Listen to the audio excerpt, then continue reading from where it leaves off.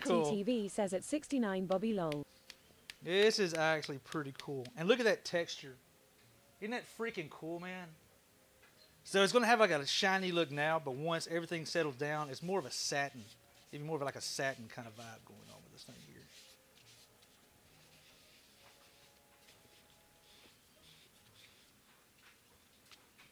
It's a little orphan Annie. Shove it way in there. Work it, gonna work. I got Missy Elliott just popped in my head. Like flirty. Jock asks, would using a large syringe be good for getting oil down in those checks? It may.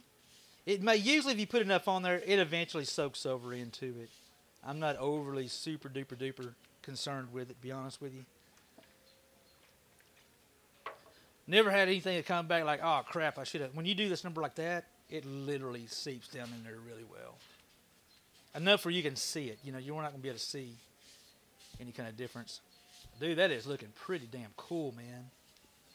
Let's go with the Danish oil. Full send, Joe. Full send.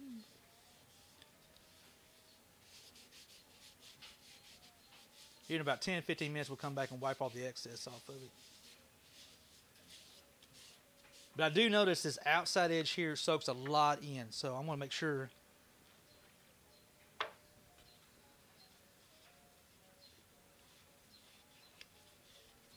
Look at there, a piece of wood that considered, I thought was completely, totally trash, just literally made a very, very artsy-fartsy, pretty cool little decorative piece that's going to look badass on somebody's desk. This is going to look badass on somebody's desk. I think it's going to look pretty damn cool.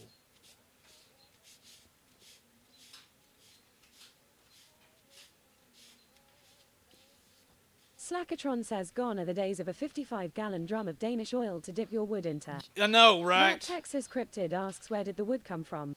This piece here came from Phillips Forest Products. Now, what this wood is, these are cutoffs. These are cutoffs of their mantles. So he had some, and I didn't know what I'm buying. Well, I know better now. And I kind of knew, but I got some good pieces out of it, but it had a lot of wood that's checked out. Because usually for their mantles, it's the pith sections of the log. So imagine the pith section of the log is what they make a lot of their mantles out of it. So they had that kind of cool, rustic, you know, live edge and, well, not live edge, no. But anyway, this is usually cutoffs of the end of it. Jock says, have you ever tanned red elm? My sister gave me a 8x4 bowl blank for Christmas. Yes, I have. And elm is not bad at all. Elm is not bad at all, dude. You'll enjoy it. I like red elm. That Texas Cryptid says, oh, neat.